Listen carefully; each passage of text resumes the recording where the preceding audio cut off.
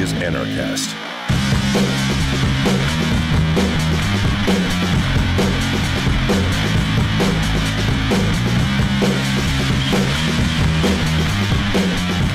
Hey everybody, welcome to another edition of Anarchast, your home for anarchy on the internet. I have coming in from Auburn, Alabama, Peter St Onge. He used to be a fellow at the Mises Institute, and he's back in the region there now. He's also an assistant professor at Funja University in Taiwan, where he splits his time. He's also has a website where he talks about the markets and finance, and he's really an expert in Austrian economics and those sort of things. So we're going to get into a lot of sort of finance and Austrian economics type of things here today. Also maybe a little bit of entrepreneurship, which he also does teach people on. But before we get into all that, Peter, I have to ask you, how did you become an anarchist? I did my undergraduate at McGill over in Montreal, and it was a completely mainstream program. I had no exposure at all to Austrian economics. I found a book by Mark Skousen called The Making of Modern Economics in 2001, just randomly in a bookstore. Read through that. That was my first contact with Austrian economics. That led me to Hayek, and then, you know, Hayek's kind of a gateway drug, right? And I think everybody ends up with Rothbard. So Rothbard for me was just, you know, kind of life-changing. So anyway, from that, then I went to George Mason, you know, which is kind of an Austrian program. About probably half of the people there are Austrians. The other half are what's called public choice, right, which is the economics of basically government failure. So that's how I got into it. It was Mark Skousen's book. That's great. Mark Skousen, for those who don't know, he has Freedom Fest in Las Vegas. I've been to his conference many times. He's a great Austrian economics advocate. And yeah, there's so many things to talk about when it comes to Austrian economics right now, especially how the Keynesians seem to be really just going gangbusters at the moment. I just saw on Bloomberg Business Week, I forget the exact headline, but it was something along the lines of what we need right now is more Keynes or Keynes, whatever, however you say his stupid name, that idiot. But it's amazing how, we just talked about this before we were on, how people just keep falling for these same old things that they keep doing. And once again, we see the markets at all-time highs as we speak. Who knows by the time this gets on air? It's been so volatile lately. But it's just amazing to see how people just keep falling for the same things over and over again. Yeah, well, it's a pattern that, you know, it was basically established in the Great Depression, right? Which is that you use Keynesian economics to destroy the economy.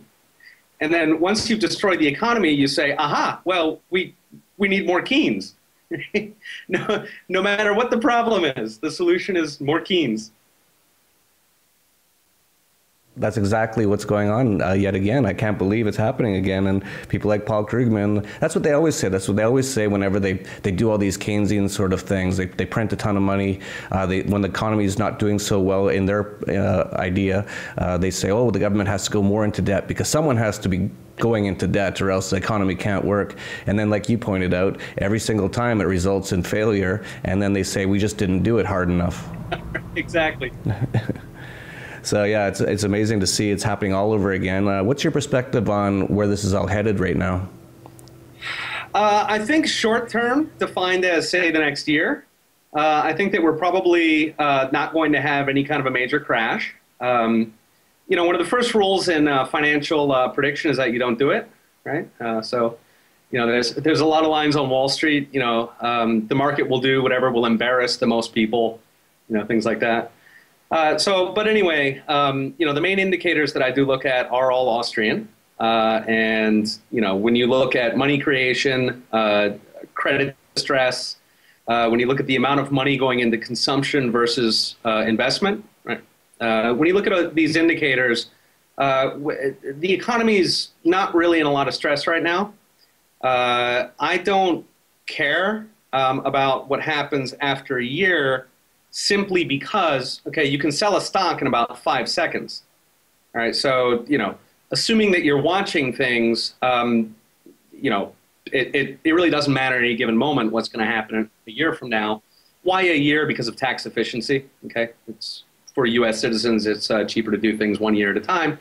So anyway, right, so for the next year, which is, you know, generally my investment horizon, I'm not that concerned. You know, you want to keep an eye on those kinds of indicators. Now, past a year from now, yes, there's, quite a bit of concern, right? In the next 2 to 5 years, let's say, I think it's pretty likely that we'll have some kind of a recession. It'll probably look a bit like 2008.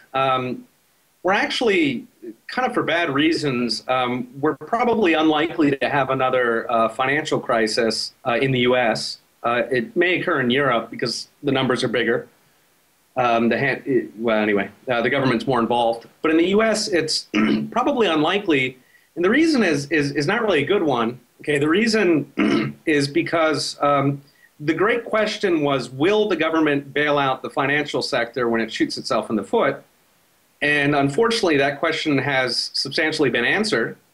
Right? The answer is yes, they will give them trillions and trillions of dollars for free. Okay, so because that's been resolved, in one sense, it makes us less likely to have a financial crisis because we, the voters, will just get fleeced next time. Right? On the other hand, that's not an altogether good thing, right? That just means that the robbery has become institutionalized since the '08 crisis. Yeah, no, everything's institutionalized now. I'm a little bit more dire on things than you are. I think we could see massive changes in the next year. And I actually think it's going to start in Japan right now. Japan looks to be the worst. You're over in Taiwan a lot. Do you pay much attention to what's going on in Japan? I do, with the Abenomics, right, which is just standard Keynesian, textbook, which is what they've been doing for 20 years now. Right. So, if it doesn't work, as you said earlier, just do more. And, Abenomics is kind of an acceleration. So the first point on Japan is that the Japanese economy is actually not that bad. So let me define that. If you match up Japan's GDP per capita, okay, which is basically measuring how rich, the typical person is, if you measure that against the US, it's almost identical for about the past 20 years. Okay? So either Japan's not that bad or America's a lot worse than people think, depending on how you look at it. But at any rate, Japan is not an outlier. Okay? Japan's doing about as good as the US over the past 20 years. Now, the reason for the sort of myth that Japan is doing so badly, it has to do with basically how GDP is measured. So, it doesn't control for population growth. It doesn't control for inflation. Right. So that's kind of the first point, is that Japan is not this horrific basket case any more than the US is a horrific basket case. But then, the second point there is that one of the sort of common refrains in Japan is that this has been a golden depression, okay, that people have not really been suffering very much, okay? And indeed, unemployment is low in Japan. The quality of life has not deteriorated. And I think the reason for that is that Japan's been relatively hard money, okay? The Bank of Japan has resisted the sort of Keynesian instincts of the government and has, wanted to keep money relatively tight. That's why the yen got so strong, right? For a while there, the yen was like 77 to a dollar. Okay, so the Bank of Japan was kind of, they were kind of the adults running the show. And what Abe has done is basically broken the will of the Bank of Japan through using political threats, right? The sort of standard game is that politicians tell central bankers that if you guys don't do what we want, then we're going to put more political control over you.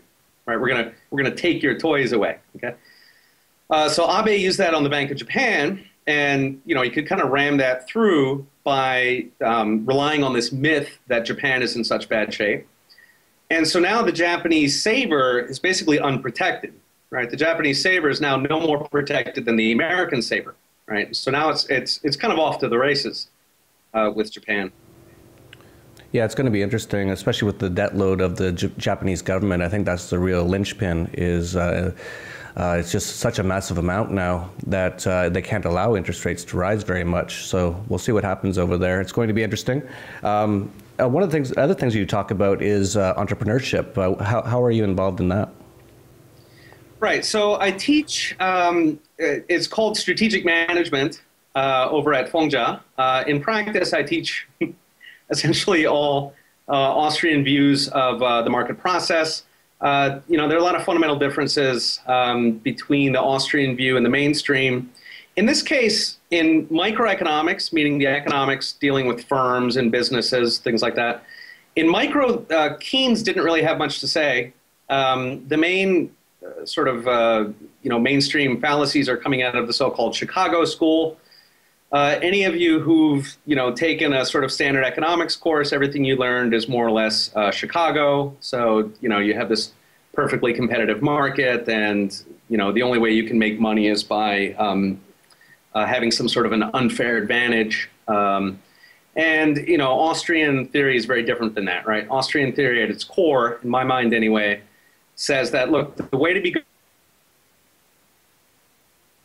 at business is try and get good at it, right? Get better and better every day. And this is how you're going to make money. Okay, you don't need any kind of special market structure.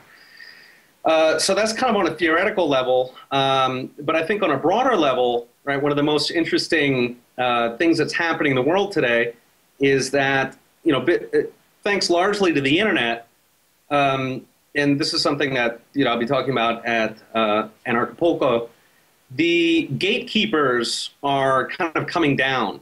Okay, they're losing their power, right? And a big way that's happening is that it is extraordinarily easy, cheap, to start a business today, right? Because of the internet. Okay, you can get free distribution, right? I can start a blog tonight in 10 minutes and have the exact same distribution as the New York Times, right? In historical terms, that's shocking, right? And I mean, for sure, this is something that you're aware of in your own business, right? The costs are just, I mean, it's just astounding how much they're falling. So what this means is that in the past, right, you had to approach investors, or maybe you had to have your own money, you had to be a rich guy, or the route that most people took is that they had to go through some existing company, right? So, you know, if you wanted to become a thought leader, you had to go through the New York Times. You know, you couldn't just do it on your own, right? You couldn't just wake up one morning and decide, hey, I'm going to contribute my voice. You know, good luck with that, right? You know, you'd be standing on a street corner. Right? So, but right, that's something that I try to drive home to students is that, I mean, this is just an absolute golden age for entrepreneurs, right? It's never been easier. You can address not just, you know, the entire, I mean, you know, you can address the entire world. I mean, that's just, that's shocking, right, for people in previous generations. Yeah, absolutely. A lot has changed since the internet, for sure. And here at Anarchapulco, February 27th to March 1st, we're going to have an entrepreneurship camp from Exobase. I'm really excited about that. That's going to be a 2-day camp. And as Peter just pointed out, there's never really been a better time for entrepreneurs. Actually, there's never been a better time for entrepreneurs. What you do have to do, though, is pay attention to what's going on in the economy and finance and with the governments and regulations and all these sort of things. Those things have gotten a lot worse. But in terms of our ability to create value and wealth, there's never actually been a better time. It's never been easier. As Peter pointed out, you couldn't just start up a newspaper 30 years ago with nothing and actually have a chance of succeeding, and now you can. And that's just one area, that's just media. There's so many other areas. So it's going to be fascinating, and Peter's going to be down here speaking at Anarchapulco, and so it's going to be good. And I'm happy to have a number of Austrian economics people here. Redmond Weisenberger, the founder of the Mises Institute of Canada. So I'm hoping to have some sort of Austrian sort of style talks, as well as some entrepreneurship style talks. So it's really going to be an interesting event for people to be able to learn a whole bunch of different things. We're also going to be talking about expatriation. There's going to be a lot on that. It's going to be quite wide in its breadth, but I think it's going to be very good. So I'm really happy to have you coming down, Peter. Great. I'm really looking forward to it. It's going to be fantastic. Yeah, so we'll talk to you then. Unless you have something else, why don't you let us know you have a website where you publish some stuff, and let us know anything else about you.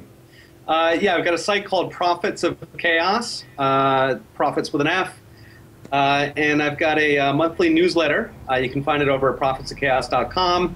It is free, but it uses Austrian economics to assess what's going on in the stock market.